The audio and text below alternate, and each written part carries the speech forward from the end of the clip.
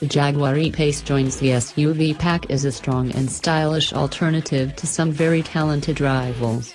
As with the rest of the Jaguar range, the E-Pace is made, largely, from aluminum, and it powered entirely by Ingenium petrol and diesel engines. A rival to the Audi Q3, BMW X1, Mercedes-Benz GLA and Range Rover Evoque, the E-Pace is the smallest member of Jaguar's Pace family of crossovers.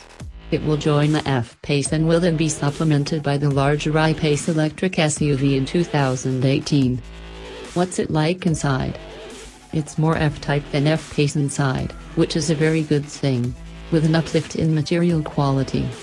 It's still not class-leading, but an improvement all the same.